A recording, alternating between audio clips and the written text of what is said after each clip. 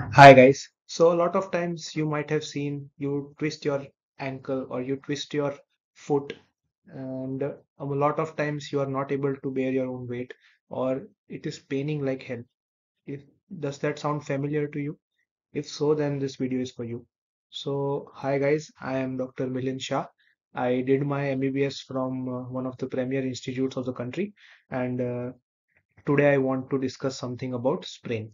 So what exactly is sprain?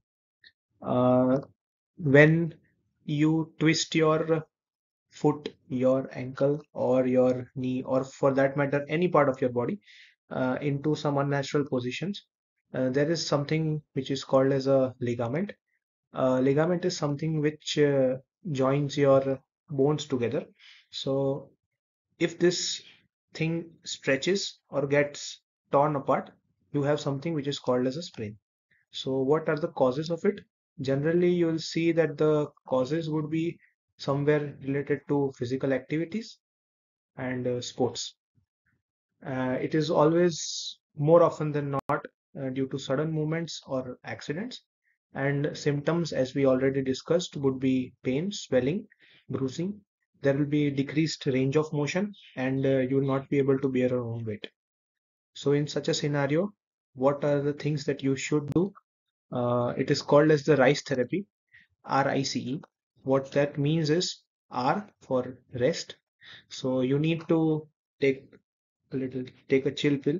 You need to rest yourself so that the damaged part does not increase in intensity, or you give it proper time to heal properly. The second is ice, I for ice.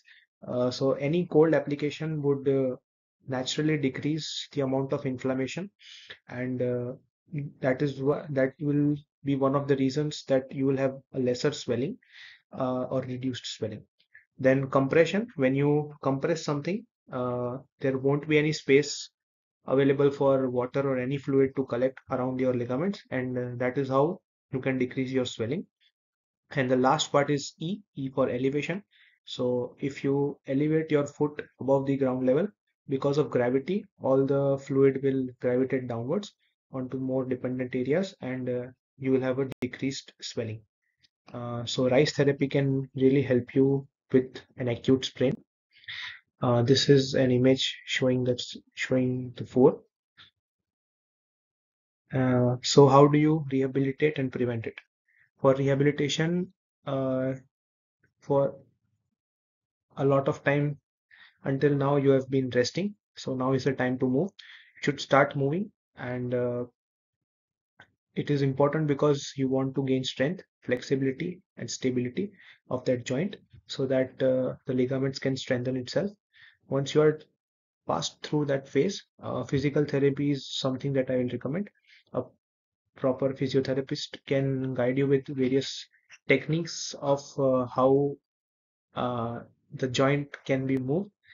Last but not the least, prevention therapies like wearing appropriate footwear, warming up before physical activity can enhance your stability and decrease the chances of such events.